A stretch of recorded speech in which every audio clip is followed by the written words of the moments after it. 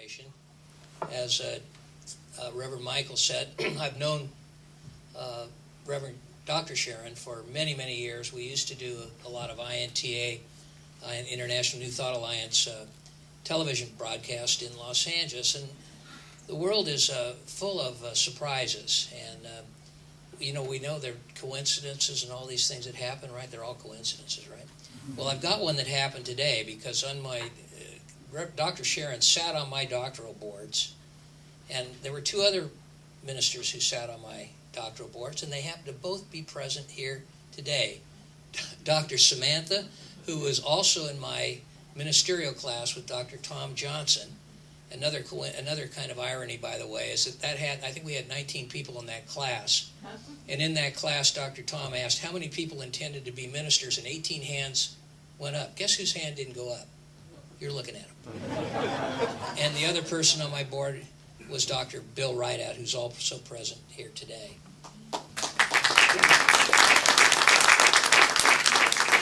I love irony and paradox. It kind of puts a little pizzazz in the menu and kind of keeps us fresh. I know many of us who got into New Thought teaching kind of came here from different venues. I know I got here from via a postgraduate, I call it a postgraduate overdose of Roman Catholicism. But I didn't. I left that not with any kind. Never had any sense of animosity. Never had any of the bad experiences that you hear about today all the time. None of those did I even hear about in my experience. In fact, I carry that as not only part of my history, but part of the treasure that got me here today. Because there are no accidents, and everything that's happened in any one of our lives was not an accident. It was part of our own unfoldment. And that's a blessing. And boy, it sure helps you when you just went through something that was so unfair, so unreasonable, and you were treated so badly that you can at least look at it and say, I don't get it now, but I know somewhere in this mix there was a reason for this. The one thing about New Thought that I really enjoy a lot is the beauty of it is that we build upon whatever we're led to. There is no dogma. There is nothing that restricts us and restricts our belief and restricts the avenues of investigation that we might proceed on. All of it's open to us. So it's a carte blanche. We are not at effect, we are at cause. And that is our God-given right. Now, how do you get to such a bold statement as that? Our God-given right is to be a cause and not effect? Well, in the Christian tradition, what do they talk? What's it talk about? That's the tradition, either that or Judaism, are the two major venues that most of us in this country come from. And when you read it, the Bible opens up with what? The beginning. In the beginning. One mind, one God. That's what it talks about. One mind, one God. That is the creative force. There was nothing except the one mind, the one God. Everything that followed from that was what? Creation from the one mind, the one God. Everything each and every person in this room does today is creative in nature. And I'm going to talk a little bit about that because Dr. Sharon, I guess having a sense of humor, she gave me a topic of creating miracles. Well, wow! In my Catholic days, I would have thought, "Oh my God, spare me!" That's where's Peter Pan? But the truth is, when you think about this is exactly what goes on, and I'll get into this in a little while. But the fact of the matter is that because of this original creation, from which we flow, that is the source and the power upon which we rely. And we don't need to have any doubts about those that might have adverse statements to make about it. Everybody's entitled to their opinion. The one thing I know about it, though, is that none of us get out of here dead. We're moving on, folks. So there is no escaping the reality that we are a part of the creative force. Dr. Holmes in Science of Mind, the founder of Science of Mind, said that there is a power in the universe, a power for good.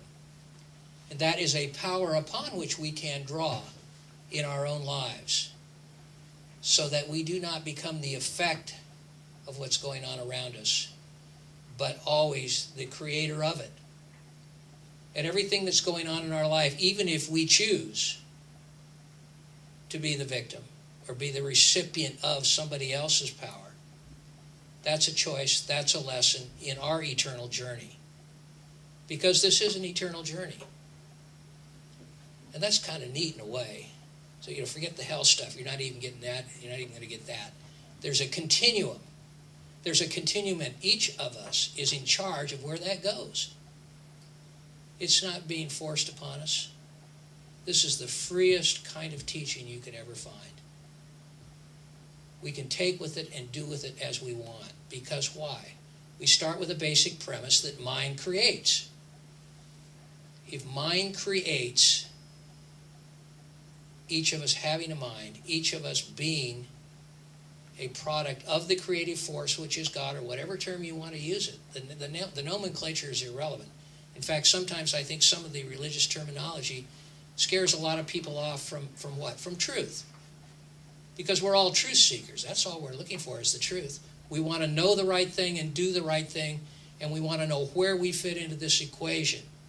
And because of the journey that we've had so far, we're at different places. And each is good, by the way. Each is good. Each is wonderful. Each is an experience which will serve us and hopefully serve others. Because being of service ends up, I remember when I was a little less mature on a lot of levels, I was fine. I liked people, liked to help them and all that stuff. And I didn't say anything about it, but I always kind of wondered, where's the payoff? And I made a lot of mistakes doing that. And I think most of us did. I went for power, property, and prestige in terms of credentials and all that stuff. I thought the credentials would make me. The credentials are irrelevant. I'm glad I've got them. They have helped me now, but they didn't help me when I thought they were so valuable. Why? My motivation was wrong. My analysis of what it really was inaccurate. Because it's all about unity with God and God consciousness. That's all it's about. So the rest of this stuff is just frosting on the cake, and sometimes it's not even frosting. It looks like frosting to somebody else. It's your own present hell. Why? Because it's all what's going on internally that makes any of this stuff count. One of the thing I like about New Thought teaching too is it doesn't have any dogma. It's about what? It's not about dogma. It's about principles. Principles have an eternality to them. Dogma doesn't really. It might involve principles, but one of the difficulties that many churches have is it's more of a control mechanism than a mechanism to really. Although its intentions are good, I don't question the intentions of any of these religions, but we got to look at what some of the outcome is. We are free of all that in New Thought. We are free to expand and see as we wish. And in doing that comes what? Responsibility. There's no passing the buck, folks. Here it is, right here. And can I take a day off? Yeah, I can take a day off, by the way. I can kick back. I can even make mistakes through actions I knew weren't so cool in the first place. And then I get a chance to look at them. What did I learn? Because the important thing is, what's the lesson? What did I learn here? Quite frankly, before I ever got on this stage, you heard a complete lesson. If you listened to everything that was said. So what's another thing that I've learned from that? Pay attention. Pay attention. There's a lesson in almost everything. Almost everything you see out there has a lesson in it, if you choose to get it. Now, I'm also real cool about taking the day off. I like to take the day off, and when I do, that's fine. I think we were not born as part of the creative force to be miserable. The creative force isn't miserable. If we are a part and portion of that, we're not designed to be miserable either. It has to do with our own selfishness, self-centeredness, and erroneous thinking that comes about. Now, you don't have to be selfish, self-centered, or have erroneous thinking to end up being a millionaire if that's what you want. Why? Because mind creates. Create miracles, doesn't that sound a little bit Peter Pan-ish, sort of. How can that be? Well, if you look in the dictionary, create doesn't mean to make something out of nothing. That isn't creation, is it? Really? To create is to cause by mental action. That's right out of the dictionary. Create by mental action, not pull it out of the ethers. Create by mental action. And in this teaching, which is very closely aligned, I know all the most of the ministers in it, the background is very much science of mind, and we know that mind creates, just like what happened in the biblical thing too. The churches have taken a little different direction, but it was God's creation, created from what? From mind, because there was nothing. Go back before the Big Bang and all that, when nothing was there. Yes, there was something there. The idea which is God, the creativeness that is God. So all of it's been here. And as we have an opportunity as that individualized expression of the God consciousness to do whatever we choose in life, we have the opportunity not only to know that certain things come with us. Have you ever seen that certain things go on in your life that just seem to have been there forever, even though you've been educated maybe to the contrary or all these things to overcome it? Well, we don't know on this level of expression at this time in our lives exactly what went before, nor do we know exactly what's going to come after, but we know it's all good. Why? Because it's connected with the source, which is God. With God, all things are possible, and with God, we cannot be harmed in any meaningful way. All we can do is learn some damn tough lessons, and we probably will, even when we're trying very carefully not to. A lot of the things we fear are totally specious. In fact, most of them. I'm not suggesting we don't need to be pretty cautious in what we do. Take a look. What did I say before? Pay attention. If you're paying attention, you'll get the message you need to get. One thing, in fact, Dr. Sharon told me she even used this. I've taught law, among other things. I've got many incarnations. I was a Marine officer, and I was a big law firm and taught law, and I've done many different things. So I'm just beginning. I just want to know what the next lesson is. But my students, when I was teaching, would always ask me, Professor Beaver, what's the rule? What's the rule? Always wanted to know the rule. Well, they don't call practicing law and practicing medicine practicing for no reason. It's still unfolding. It's always unfolding depending upon the circumstances of the situation. It depends upon the situation. So there are two rules you must never forget. Now, forgive me if Sharon told you this last week. The first rule is it depends. Well, of course it depends. There are all kinds of circumstances surrounding a situation. It doesn't mean the law isn't universal and clear and without exception. It doesn't mean that at all. It means that circumstances color exactly how that law applies. The first rule is it depends. The second rule is, but not always. There's sometimes when there's no exception. There are certain universal truths. There is no exception. You can make the exception, but if you do, you pay the consequence. Why? You violated the rules. The laws are not, the universal laws are not there to regulate us or control us. They're there simply to help us unfold. It's simply an opportunity to unfold. So one thing we get to do today is to see things in a positive light. Positive light doesn't, anybody looked at my background and said I'm Pollyanna would be, out of their minds. But you know what? Even before I got into this teaching, I had a certain positive point of view about things. Because as a man thinketh. You've heard that how many times? So he is. First becomes the thought, then becomes the thing. It all begins where? In mind. Even the creative process, both on a much broader scale and on our individual scale.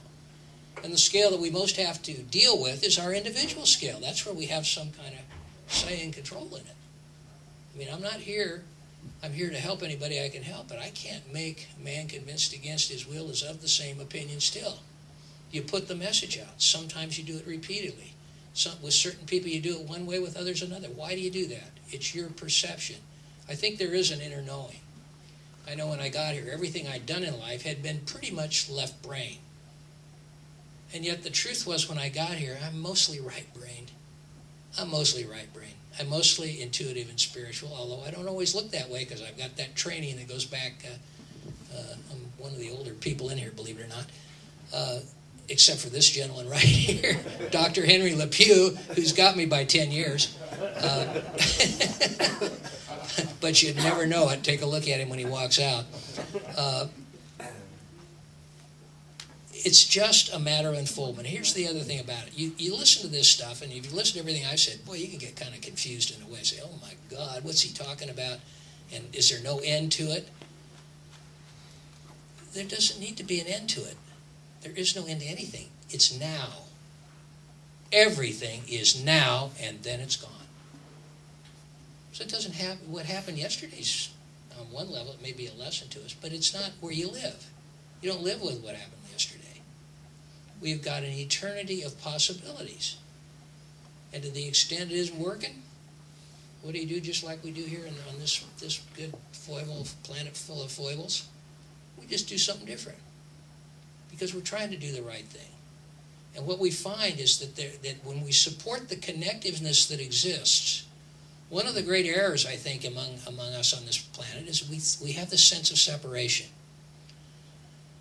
All the differences you can point out do not mean we're separate. Don't mean that at all. In fact, quite the contrary is the truth. Judge not by appearances. Appearances don't rule the day. It's trappings. They're trappings. Now, having said that, there's something useful that can be done with everything that happens, and something useful that can be done with everything I observe and everything you observe. I'm getting the, oh my God, I'm so close to the end here. I've talked too long, but one thing I'm going to say on this thing with create miracles. We create miracles by taking mental action. We decide. An idea held steadily in mind draws to itself those things necessary for its fulfillment. An idea, that's what creates. Held steadily in mind draws to itself those things necessary for its fulfillments. Spinoza, a great philosopher, in talking about miracles, he said they're events, which they are. Miracles are events, the natural causes of which are too complicated to be understood. You don't need to get upset about that. That's just a fact. And even if they could be understood, it would take you 15 days to explain it so that you could get all those facts that go into it, and it's not relevant anymore. So the important thing is just know your own truth. Know which direction you want to go.